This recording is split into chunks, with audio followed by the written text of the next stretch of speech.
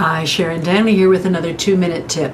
I'm going to do a short little playlist on modern day etiquette. Whatever part of the world you're living in, I think that we're all suffering a deluge of lack of courtesy, little everyday kindnesses, and just simple etiquette. And so why am I doing this? Well, to quote George Carlin, he might say, we have more technology, but less time, more ways to communicate, but less communication, and we definitely have more people, work, traffic, cell phones, and cyber clutter, which results in overcrowding, time pressures, and numerous rages. Simply put, utilizing the ever-diminishing art of good manners certainly makes us feel better, as well as the people that we interact with on a daily basis. By making others feel comfortable and respected, it also makes us feel good. And that's another big ingredient to looking and feeling your best. In the modern world, it's not about gender so much or status anymore. What it's about is treating others with respect, and it can be done very simply.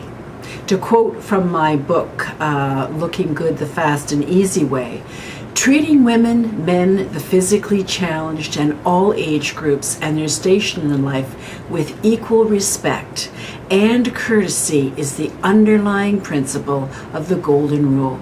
Good manners, etiquette, common courtesy, fair play, civility, social rules, consideration, or whatever label that you want to put on it. So in other words, it looks like the Golden Rule is still in vogue.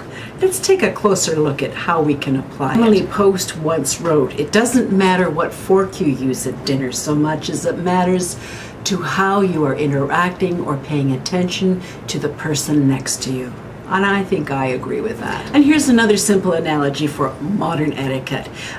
When you take into consideration the size and the ability and the different body shapes that we come into contact with, common etiquette sense today would say whoever is the most able-bodied would be the one that would hold open, say, a heavy door, so that the less able-bodied, or the weaker, or the older would have a helping hand to go through the door.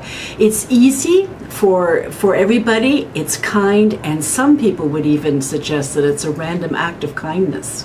And here's a few other pointers to jog your memory or spark a different viewpoint on the subject. Under the label of common courtesies, when in doubt, do the kind and gracious thing with a smile and a happy voice. It's a simple one.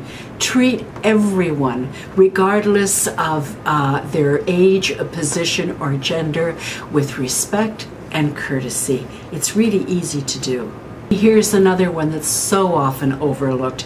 A simple thank you, and let's add, you're welcome.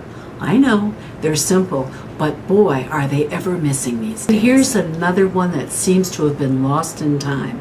A simple handwritten note for any function that you've attended or that you've been invited to, and at the very least, an email.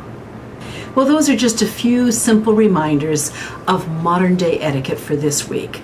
They are simple, they're fast, they're easy to do, and they make both the receiver and the sender, you, feel good. It's a simple way of living. Modern day etiquette. It's fast to do, it's easy to do, and it's also chic to do. We'll see you next time.